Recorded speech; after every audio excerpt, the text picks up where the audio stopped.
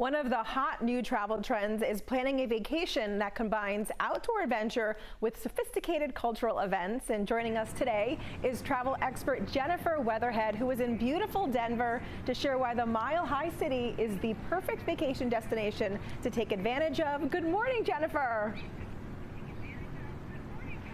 Hi, good morning. Thanks for having me. Thanks so much for being with us. I was letting you know before we came on that my nephew lives in Denver, and I've been there for a quick super work trip, so I don't feel like it counts. So tell me about the trends of vacationers really seeking that urban and outdoor experience vibe.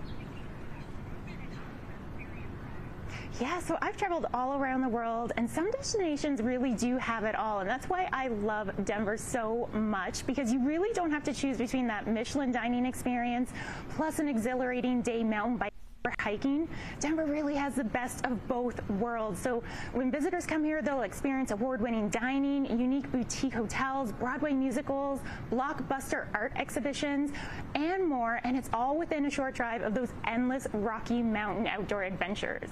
It really is beautiful. You know, Jennifer, tell us, any one of our viewers that are looking, what are some can't miss Denver activities to keep in mind while they're planning their next trip? Yeah, so I always tell people that a trip to Denver is not complete until you see a show at the Red Rocks Amphitheater. In fact, I'm going to go there on Sunday and see Nas performing with the Colorado Symphony. I'm so excited. It's a one-of-a-kind concert venue, and it's just a short drive from Denver. You can even catch a shuttle from the city and not have to worry about driving or parking. And the summer lineup here is full of incredible headlining shows. Plus, they also show films here, so sometimes you'll see Wizard of Oz and Shrek, and on Saturday morning, they even do yoga on the rocks. I've done that as well. And then when you go into downtown Denver, you don't want to miss the brand new immersive art experiences that they have here at the Denver Center of Performing Arts.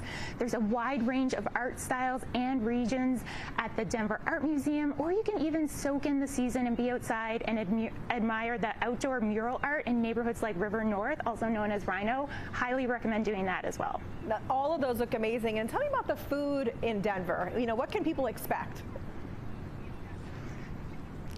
I mean, I always make food a top priority when I'm traveling, and that's one of the reasons why I love Denver so much, because they have 26 Michelin-recognized restaurants, and they're home to the recently named James Beard Outstanding Restaurateur of the Year winner. So Denver is that perfect destination for foodies no matter what their tastes are. That's great. And, you know, Jennifer, tell me too about families. Are there a lot of family activities that you could do together in Denver?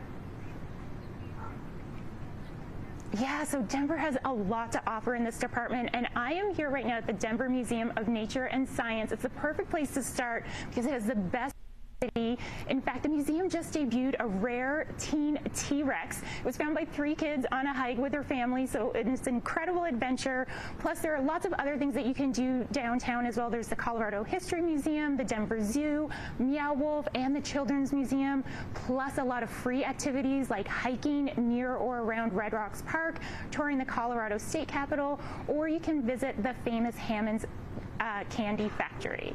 Oh, so much to do. Jennifer, thank you so much for giving us a nice sneak peek of what you can do in Denver. Definitely want to book those trips, and you can find more about what there is to do in Denver right over at our own website, rhodeshow.com.